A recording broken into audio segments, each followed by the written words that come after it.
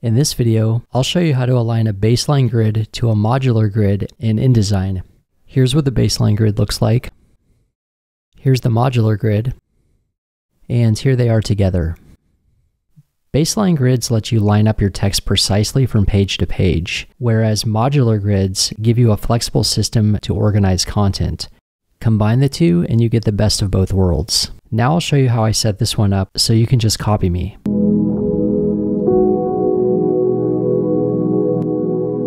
When you're building out a baseline grid, the first step is to determine your leading, because the leading, or the space between your rows of text, are the building blocks of your document. Now, if we were making a column grid, we could wing it. The leading could be flexible, but since we're making a modular grid, we have to make a decision right now what our leading is going to be. Not only that, but it should be a round number that's easily divisible. 10 and 12 are great options. However, I'm going to go with 12 because then I can make my font size between 9.5 and 10 point, which I think is an optimal size for running text. The next step is to determine your document size. This is easily the second most important decision. Since our leading is 12 point, our document size needs to be a multiple of 12. So what you want to do is go into your preferences, select units and increments, then change your units to points. You can change it back later, but during the setup process, it's helpful for the document size to be expressed in the same units of measure as the leading. Now that I've adjusted my units, I'm going to head to the document setup and set up the page size.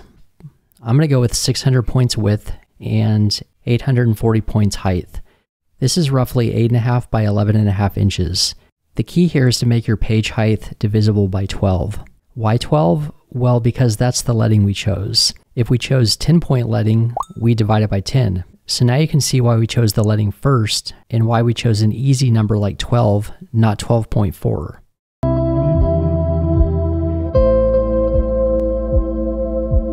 Now, what about the margins? Let's go ahead and add 36 points to each side, except for the bottom where we'll make it 48 point.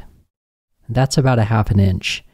And if you notice, 36 and 48 are divisible by 12. This is important because if I chose 40-point margins, I would end up with 3.3333 rows, and it would be impossible to align the modular grid. So we're going for clean whole numbers all around.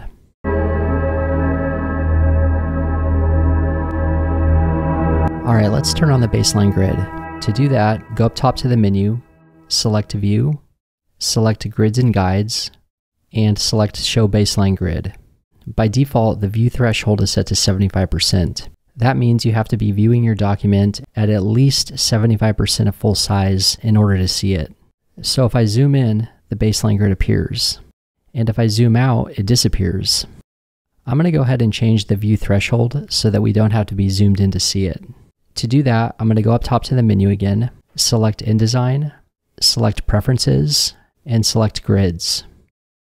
Now I'll change the view threshold to 25%. I'm also going to change the grid color to light gray, which is a personal preference, and I'm going to make it relative to the top margin. I'm also going to change the start point to 0.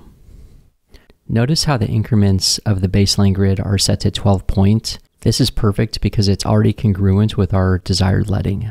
However, if you wanted your leading to be 10 point, you'd want to change that number to 10. And now I'll press OK.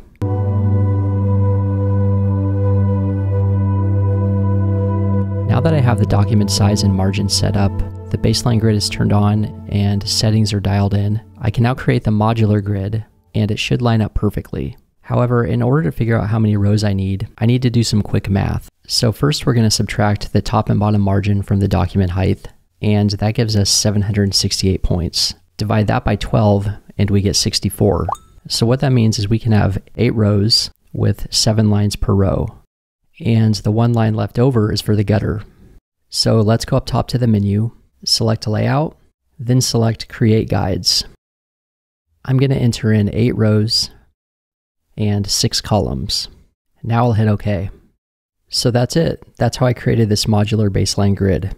And here's a page I made with it.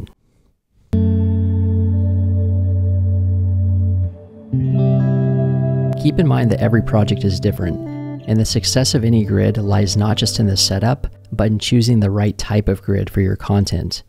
You may start with a modular grid and find that it's not working. If that's the case, take a step back, evaluate the content, and figure out what type of system will serve that content best. Hopefully you got something from this video. If you did, please consider giving it a like. It really helps grow the channel. And until the next time, thank you and goodbye.